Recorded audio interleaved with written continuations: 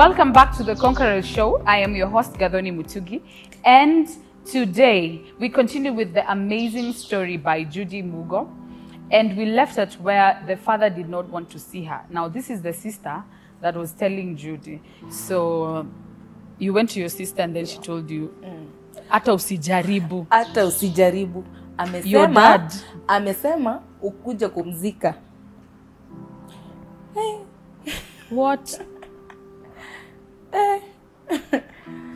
I felt like dying. Any, have you ever felt that now you are all alone? Yeah. Yeah. That's how I felt. I just cried. And I remember I just asked my sister, "Sasa tufanye?" You know, because now it's like you've come to the end of it. Yeah. Yeah. Now you have no hope at all. Because now umewachwa na bwana, uko na ball, hauwezi hata ambia mtu. You don't know where your daughter is. Yeah. You don't know where, you don't have even a house. You don't have a home, you know. You are housed. Yeah. So it was too much for me. So, and my sister advised me, let us go see our elder sister. At least from there, anaweza to advise what to do. So I went to my elder sister's place, and then akaniambia, hey, now what the family now of my ex-husband wanasema aje, because they had told me amenikujia na hajanikujia. That is a month before. Yeah. When he left, walinicall after a month. Akaniambia alisema ananikujia na hakuwa show up. So hata hawajui ako wapi.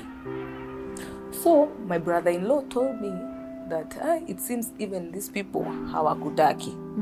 So itabidi. And your baby, where is your baby now? Anasema my baby, I think alikuwa nao na yeye na my sister-in-law now that time. Yeah. So my brother-in-law told me the best thing, because there is a case that I told Lydia, your dad inaenda kuuzwa, the shamba inaenda kuuzwa. So the only thing is to follow up vile your ex-husband atapatikana, ndio title deed itoke. Then umrudishe relationship na your dad. Yeah. So akaniambia sawa. The following day sisi paka Kitale, where now my baby was with the sister, now with my ex-husband's sister. So I went there and nikakuta my baby, and nikakaa, but I was so much depressed. Sasa depression ilikuwa inaingia. I wasn't talking to anyone, and I was just, my life was just like that. So that evening nikasikia wakareceive a call. Na actually sound kama my ex-husband, but you know at that time wananiambia hata hawajui kwenye yuko. Na unajua vile mtu unaweza sikia mtu akiongea, you can tell the voice. So I had that voice of my husband at that time. Nikauliza, huyo ni Robert? Akaniambia hapana. So but it kept on disturbing me that night. So I called my brother-in-law, nikamwambia, mimi nimesikia ni kama Robert alipiga simu, but wameniambia si yeye. Wakaniambia, you just hang on until you know the truth. But now I'm not even comfortable there because I'm feeling so much rejection even at that particular time. Because so I told my sister-in-law, nitakaa kidogo because hata nikienda, I don't know where I'm going to. Wacha nikae, at least nikae na mtoi. So I lived there for some time. Sijaiambia anyone I'm pregnant. So until it started showing. And nikaenda hivyo for like 5 months, 6 months pregnant. Then one particular time, nimekaa tu, nikasikia knock. Then it was my husband. Akakuja akaniambia, sasa ninamuona 6 months later. And akaniambia, hiyo kesi ilikuja ikakuwa ngumu, mimi nikaona niende. Nikamwambia ukaniwacha and I am pregnant. Akaniambia sasa we niliona tutaanza kusumbuana nini. Ati utaki kunifuata like that, utataka mambo ya your dad. So I forgave him. Yeah, I forgave him. But now I was torn. I was torn into my dad, sasa ama ni yeye, you know. So nikaamua kunyamaza to both my brother-in-law na to him. Sasa siwezi mwambia anatafutwa na siwezi ambia my brother-in-law amekuja. So I remember I just told God, do your will.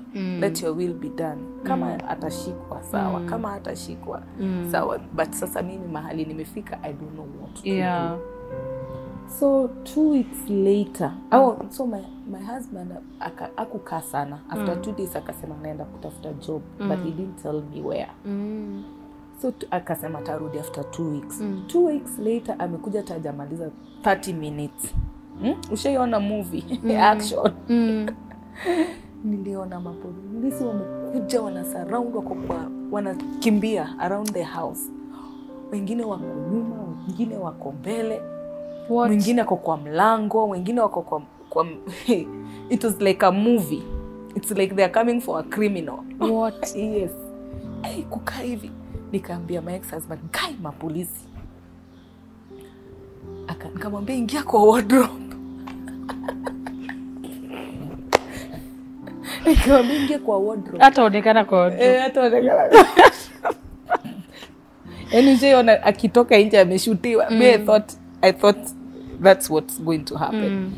So nikafungua mlango. Kufungua mlango, polisi akaniuliza, "Ako wapi?" Nikamwambia sijui. Nilichapwa kofi. Nilichapwa si kofi tu na mateke. What? It was bad. Nilichapwa until one police ndio akasema, "Huyu mama ana mimba." Ndio wakaniwacha. Wakaniambia, "Now you can search." Wakamtoa ndani ya wardrobe.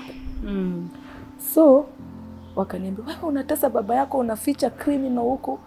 Unataka shamba ya baba yako ipotee." So I was just crying. Nalia, nimechapwa, niko in pain. I was just crying. So akaniambia, toka twende nje. Twende nje uambie baba yako kwa nini unamtesa. So my dad had come also. And I don't know who, mpaka leo sijui ni nani alimuita. I don't know, because alikuwa amekaa tu 30 minutes kwa hao. Sikujua polisi walikuja saa ngapi, my dad alitoka Nakuru saa ngapi to Kitale. I didn't know. What? Mpaka leo I don't know what happened. So wakanibeba, nikaenda nikapata my dad kwa gari, akaniangalia, akatingisha tu kichwa, hata hatukuongea. Wakabeba my husband sasa. So mi sikuwa na simu, nikatembea some distance. Nikapata call box. I called my sister-in-law, now the ones we were living with. Yeah. Kumpigia, akaniambia, "Wewe ndio umeita polisi. Wewe ndio umekuwa ukitaka brother yetu ashikwe." What? Now they started blaming you. Yes.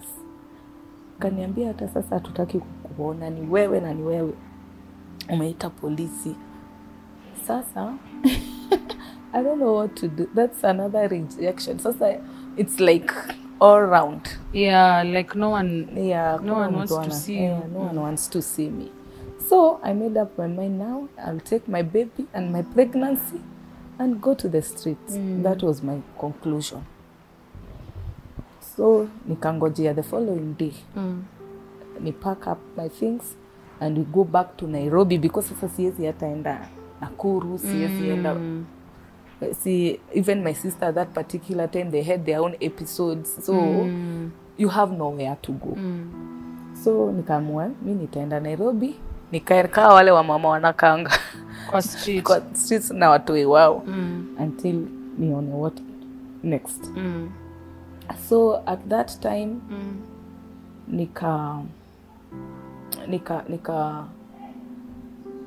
my brother-in-law, my sister-in-law, that time alikuwa married. So wakakuja wakaniambia,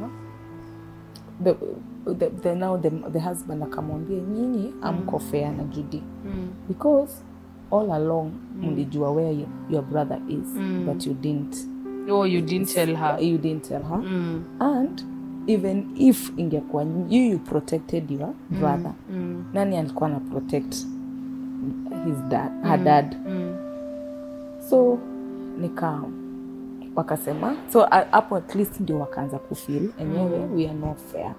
So remain kukaa huko, but this relationship wasn't that good at that time. Because now they are working out vile watatoa their brother, now amepelekwa Nairobi, sasa ameletwa Nairobi, amepelekwa remand. Yeah, so at that time nikaanza kushuka na nikipata pesa ile napata naeka kwa bahasha, anapelekewa remand. Anapelekewa remand ndio at least akule chakula poa. Asikose ka tissue anything like that. Yani love. I was just selfless. Wow. Yeah. And that time tulikuwa tumepitia na yeye, tulikuwa tumefungiwa house before to catch up. Tulikuwa tumefungiwa house. So we had aka episode also together. So after that akakaa ndani 6 months. Another like not 6 months, like 4 more months. Like 4 more months. So I joined a church karibu tu hapo, but every time nikienda church I was just crying for him. Nalilia to God, I'm released. Nalilia to God, I'm released. And I was so intense until people noticed kwa church. Because sikuwa naongea na mtu, I could only cry. Walikuwa naonanga tu nalia tu nikipray, nalia tu nikipray.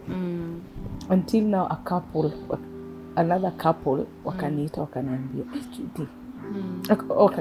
Wakaniuliza, they didn't know even my name. Wakaniuliza, who are you? Tumekuwa tukikuona church. And the only thing umekuwa ukifanya ni kulia tu. So I told them about my story. So they began praying with me.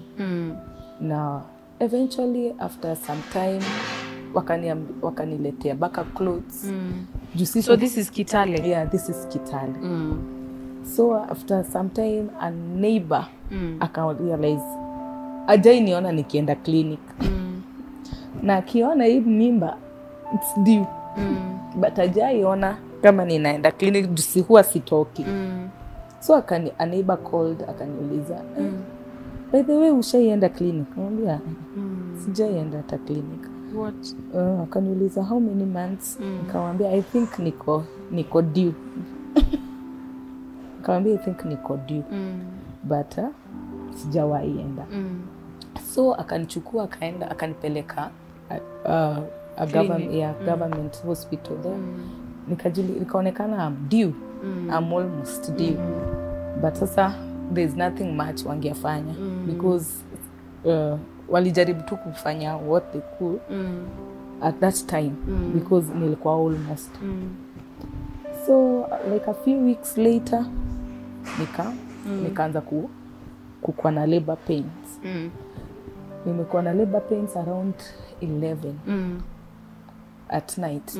But I'm not saying.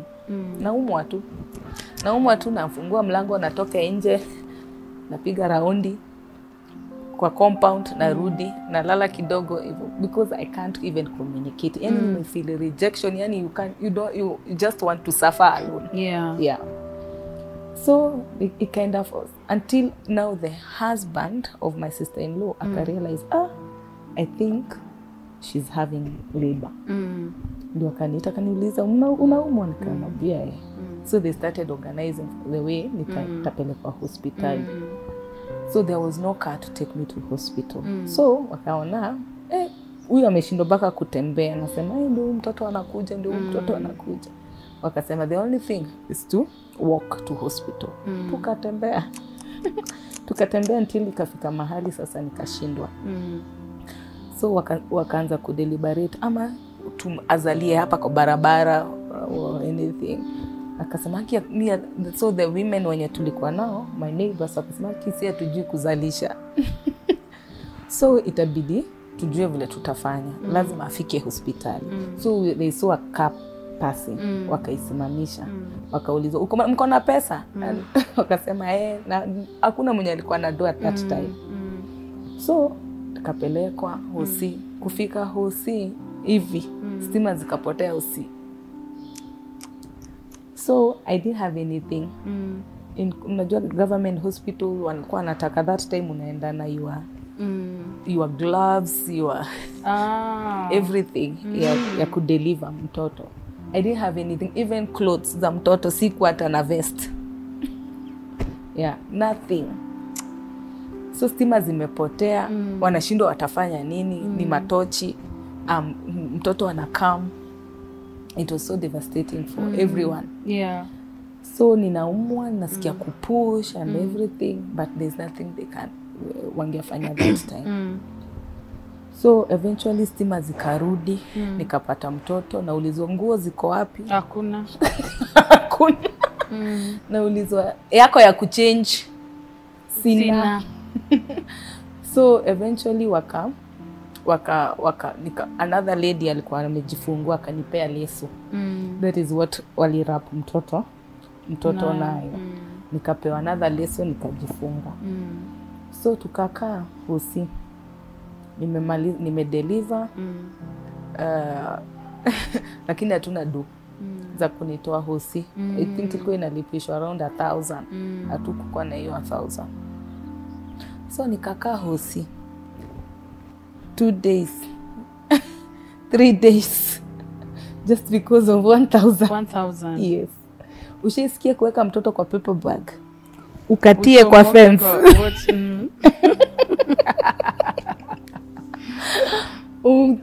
Nilikuwa nimeanza kupanga vile nitakaeka kwa paper bag na leso hivyo vile kamefungwa, nipitie kwa fence mpaka kwa main road. But eventually somebody came. I think my sister-in-law, I think sijui alipewa na nani. So wakakuja wakanitoa. But saa hiyo leso, you know the way mtoto huwa anapupu hiyo the first meconium hiyo. Imeshika leso, sasa leso imeshika mtoto, yani hatujuaizi hata hatujai muosha, hatuna anything. So we went at my sister's place, my sister-in-law's, we went back. Now nika call my sister mwenye na follow. Akaniletea nguo. Na akanipatia 1,000, tukanunua napi. Tukakata maleso, a few things. So tukaanza life. Eventually my ex-husband akatolewa jela, akakuja akatuona. I think a week later. Akatuona akasema sasa wacha aende atafute job. But sasa atakuwa na my dad akareleasiwa the title deed. Wakapata another bond like that. So eventually akakuja Nairobi. Mimi nikabaki Kitale na watoto wangapi? Wawili. Tukakaa for some time. I didn't know that my sister-in-law mwenye tulikuwa tunaishi naye na the husband walikuwa na issues. So siku moja wamesema wanakuja Nairobi. They never came back. What? Nimeacha na watoto wawili. Kuna rent. Nimeanza sina job. So eventually tukaambiwa nyumba inafungwa. Siko na contact za anyone. Hawajawahi rudi. It's been a month. Nimekuwa nikikula kwa neighbor na watoto. So eventually my neighbors walikuwa wanahama to their own home now. Wakaniambia sasa hapo huwezi kaa na sisi tunahama. So tuende na wewe na watoto. So tukaenda in another town in Kitale inaitwa Cherangani.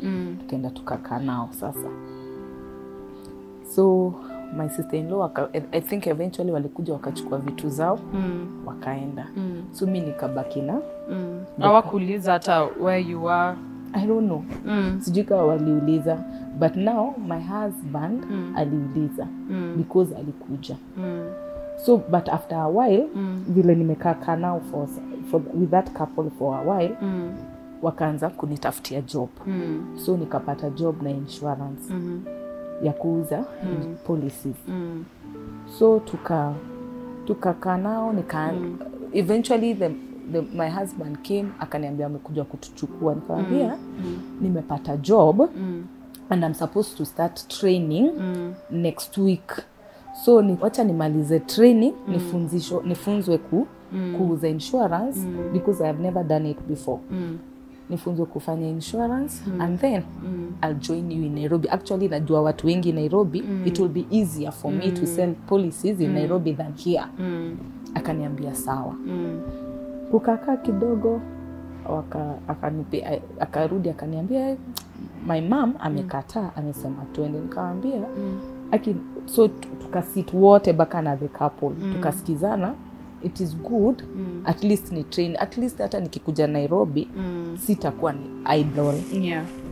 Wakasema ni sawa, hata watani support, get even a house girl and even like a small house, even if it's one room.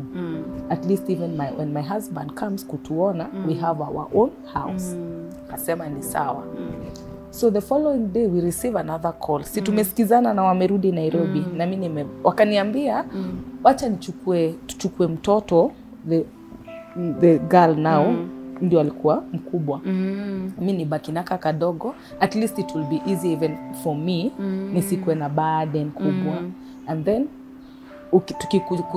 ukikam at least atakuwa na mimi, so you don't have to worry. Mwambie it's okay. So wakakuja na mtoto, my daughter now, wakakuja naye Nairobi. Mimi nikabaki, nikaanza training. Kwanza training, najaribu kupiga simu, I end it through. Napigia nao my husband, I end it through. Najaribu kupigia my sister-in-law, I end it through. Sijui Nairobi wanakaa wapi. Months zikapita, I'm not even receiving a call from them. Months zikapita, a year, 2 years, 3 years. Yeah. But during your time, so you're just with your son? Yeah, I'm just with my son. So kumbe walienda wakienda. So nimebaki na my son. I don't know where my daughter is. I don't know where my husband is. Waliniwacha hivyo. Na walikuwa wamesema watakuwa na ni support, now they'll be coming and I'll join them. Yeah. So I was devastated. Sasa ikakuwa sasa nikaona this one it's the end kabisa. But my sister akanicall, akaniambia dada amenipigia, ameniambia your husband amempigia, amemwambia he's no longer interested with you na hayuko na wewe. Nikamwambia na kwa nini hakuniambia? Alisema ati umekatalia Kitale and in case anything happens to you wajue you are not together anymore. So tukakaa na that couple, nikawak insurance for some time. Then later the couples began having issues, their marriage. So you had to move? So I have to move. Wakaniambia lazima ni move at least ndio, because hata the lady was moving out. So sikujua naenda wapi, but I ended up in a pastor's house. Nikakaa na pastor in the pastor's place at least for like 2 months. I got now a house, a small, in Kitale. Yeah, in Kitale. A small house ya cardboard. Tukaingia huko na my baby. Tukakaa huko. I'm still selling insurance, but nimekaa whole year bila kuuza policy hata moja, so I'm not earning. Yeah. So I'm just getting some my sisters wanani support like yeah. But ikafika mahali sasa it's not even enough. Yeah. Hata siwezi hata kulipa rent ya hiyo cardboard. So nikaka na arrears za months. So eventually one day I got involved in another relationship. I didn't know that relationship that man was married. So alikuwa ananiambia yeye aliachananga na wife kitambo. So I got involved with him. After some time when I realized that he's married, nikaanza pull up out. But before then, in that small cardboard, one Sunday, I was attacked at night. Yeah, it was not just I usually call it an evil night. Yeah. An evil night because I could sense during the day something wrong. You know, like when I have instincts, something wrong, but you can't tell what exactly. Yeah. So that took around 3. Nilisikia tu my neighbor akikatwa. Wakisema atoe pesa. So nikajua tumeatakiwa na wezi. So after like 3 minutes nikasikia tu nimeambiwa fungua mlango. Hii usinajua ni kufungua ama tufunue because ilikuwa ni ya cardboard. Ni ufungue ama tufunue tuingie. So ni vile nilifungua tu mlango hivi nilipigwa tekea hapa. I fell. So from then there were like 5 guys and I was raped with all of them. What? Yes. Hapo sasa ndio tuliambiana na Mungu. And they were so cruel. It was just evil, an evil night because they heard all the time. Huyu anakuvuta nje hivi na miguu kwa mchanga. Anaambiwa malizia. You know, it was just an evil night. So wanaenda, wanarudi, they rape again, you know. It was just an evil night. And your son? My son, that time my son nilikuwa nimempea kwa my sister, my auntie. Because sasa sikuwa naweza kumpea food and everything. Sikuwa na afford hata food. So my auntie akamchukua for a month. So that period ndio nilikuwa attacked. So nikaona hawa watu vile wanaenda wanarudi they rape, wanaenda wanarudi they rape like that. Nikaona wataniua. So nikakimbia kwa shamba ya mahindi. Nikaona wananifuata. Vile niliona walinifuata, mimi sijui shimo, kulikuwa kumbe na shimo kwa shamba. Nikaingia, nikaanguka ndani ya hiyo shimo. So they didn't see where nilienda. Wakaona maybe nimedisappear. So at that time ndio tulimalizana na God. Niliambia God, wewe umeamua kunitesa. Sikutaki. Actually I waited till morning. That was around 3. I waited till morning 5. Nikatoka kwa shimo. Nikasema ninaenda nyuma ya nyumba. I will curse you if you want. Ukitaka kunipiga radi. Nipige. Lakini tumemalizana. Yeah, it was too much. Yeah, it was too much. Wow. So nikaenda nyuma ya nyumba. Na nikamwambia. So nikalook juu hivi. Sasa I'm ready to curse God. Akitaka kunimaliza ni sawa. Nimwambia, I know you have the power. But tumemalizana. I will curse you. Nichape radi, it's okay. So when I looked up like this, and I was ready to open my mouth and curse God, nilifeel namwambia thank you. Wow. And I started worshiping. I worshipped. Wow. I worshipped, and the more I'm worshiping, hapa nakuanga emotional. Wow. The more I'm worshiping, the more I'm feeling that pain. Being lifted. Yes, being lifted. Wow. And I'm feeling so complete. Wow. I'm feeling so complete, and I was just saying thank you. Wow. Thank you. I couldn't even curse him. Yeah. I felt he was so good. You know, he was so good. Wow. And I could just love on him. Regardless. Yes, he was still worth. Wow. He was still worthy to be of my praise. Yeah.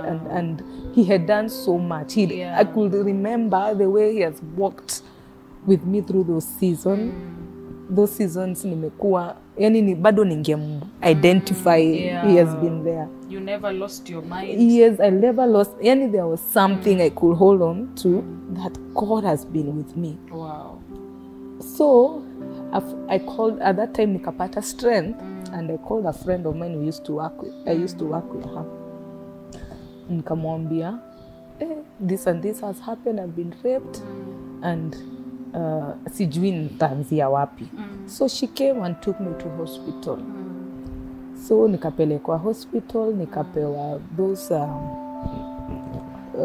dawas za ku prevent pregnancy, na ku prevent any infections like that.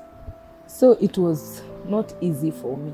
At that time, that same, I think the following day, nika get my first salary. Wow. That I've been waiting for. Yeah. My first salary a year later. Nika get another house, a permanent house now. And I brought in my baby now from my auntie's place. But so this other baby, you don't know where the baby is, your husband is? Yeah, I don't know. So niko tu na huyu sasa, nimeanza nisha make up my mind, let me now focus. So after 2 weeks ninameza hizi dawa za ku prevent from HIV and everything. One day nimelala tu kwa bed hivi. Sisikii miguu. Yani I only feel this part. Nashindwa. Yani hata nikijaribu kuinua miguu, si feel anything. It's like my nerves zilikuwa za miguu zilikuwa zimedai. So nikapigia that daktari, akaniambia hizo ni side effects za hizo dawa. Yeah, so ikafika mahali now I could now feel pain. Nikamuuliza sasa, hata siwezi kanyanga chini, ni pain. So nilikuwa napelekwa choo, nilikuwa naoshwa. You know, it was ujui itaisha lini, and I'm supposed to take these drugs for like 28 days. It was it was so hard. Yeah. It was so hard at that time. But there was one thing. Nilikuwa na feel God. Yeah. God alikuwa tu na mimi. So at that time tukaendelea tu na life with my son. Already niko kwa hii relationship ya married man. Hataki kuniwacha. The more namuacha, ameanza kukuwa now violent. And you know, nilikuwa kwa ile place ya ninataka a place that ninaweza feel accepted na feel someone loves me back. So nilikuwa nimempenda, but yet this is not what I wanted. It's not going out with a married man. It's not what I really wanted at that time or any other time. So akaanza kukuwa violent because ninamwacha. Akakuwa violent, akaanza kuniharibia job. So this one time nimeenda job Nakuru, ninapigiwa simu. Ninaambiwa, nyumba yako inaungua. Na mtoto ako ndani. Nyumba iliungua, ikaisha. So majirani wanajaribu kutafuta mtoto. Hawamuoni because the house is full of smoke. Na nilikuwa nimemwachia a house girl. So one of the neighbors ndio alijimwagilia maji, akachukua blanketi, akaingia ndani. Sasa juu hajui, it was a 2-roomed house. Juu hajui mtoto wako wapi, hajui bed iko wapi nini. So alienda akichuna hivi, akishikashika hivi, until eventually mtoto akasikia mtoto make a sound, akamchukua hivyo. Alikuwa amelala. Alikuwa amelala. Kumbe vile amelala alijifunika. So haski smoke, because the smoke was too much. Yeah. Already one of the roof ilikuwa chini. The curtains zilikuwa zimeungua and everything. So mimi sijafika, niko on my way home, but naambiwa hata mtoto haonekani. So niko tu kwa matatu, people are sympathizing with me, nini, my house is on fire, like that. So I lost everything. Everything was burned, but my son survived. So this time, what is in your mind? Like, what What are you thinking? Nafikiria nimerogwa. I felt like I'm cursed or something. Yeah, it's like I'm cursed. Yeah, yani it's nothing good is happening in my life. Yeah. Wow. But I was still hopeful. Yeah, I was still hopeful. Yeah, I was still hopeful that God akona mimi. You know that strength. I realized that the strength nilikuwa natumia jana, it's not the same strength I'm using it today. Yeah. So vile vitu zina unfold, nina find a new strength to walk through it. Yeah, to walk through it. So this man ameanza kuwa violent, ananichapa, amekuwa physical, ananichapa, niko na ma black eye, ameanza kuniharibia job because anapiga baka head office, anasema vile yeye ni client, nimekula pesa yake, premiums, you know, ninakuwa under investigation. So eventually nikampeleka kotini, akaekewa restraining order. So from that time life ikaanza job kama inaisha. So nikarudi tena square one. Nikarudi square one ya kujaribu kuuza insurance like that. So nikarudia God, but nikakuwa in another relationship 2 years later now. So how long is this? How many years since your son left, your daughter left 3 your years. husband? Or 3 years? Yes. Okay. Yeah. And you don't know where they are? I don't know where they are. So at a particular time, sasa nilipata a call 3 years later, nikapata a call with a Ugandan number. Akaniambia ni yeye. Akaniambia anataka and ako sorry vile aliniwacha and everything. So na anaweza taka. So my son alimwacha, my son was a month. So he's 3 years now. Akaniambia anaweza taka my son, aone my son. So at that time nikamsamehea. And I wanted my man back, my husband back. What? And we work it out. So mimi huyo Uganda, nikaenda na my son now, and we reunited. It was such an amazing time. Reunited with my baby girl, amekuwa mkubwa. And then wame-meet sasa, both of my kids wame-meet. Now at least huyu anajua akona sister, huyu anajua akona brother, you know. Yeah, so we decided to try and work things out. Kamwambia, now since ulipiga simu ukasema you are no longer with me, I think the best thing is to now do it the right way. Yeah. We go home. So was he willing to, because I want us to wind up. Yeah. Was he willing to, take you back, or what happened? Yes, he was willing to work it out, but he didn't do anything at that time. Vile tulikuwa tumesikizana aende home, we do it the right way. So another year ikapita, nikaona hayuko, it's like he was not interested anymore. Yeah, still in Uganda. Still in Uganda. So after that nikamua move on. So we never worked it out. Yeah. We never worked it out. Mimi nikabaki na nini ikakuwa war ya mimi na watoto, because at that particular time sikukuwa na stable job and everything. So akakatalia watoto. Mimi nikabaki Kenya sasa. So and it never worked out. So, and it's been years. My firstborn baby girl, now she's 17 years. What? My boy is now almost 13. Yeah. Yeah, and it's been anaishi tu now. And one day I know I'll be with them. But have you ever talked to them? Yes, I have visited them, but it's been some years now since niende, because ali remarry na hajawahi wa release hata wakuje wanione. But once in a while mimi huongea nao. Yeah, mimi huongea nao. Okay. Yeah, but through now his phone. Yeah. Wow. Yeah, and now they're in boarding school, so I can only talk to them when they are at home after they are school. at home. Yeah. And one day I know.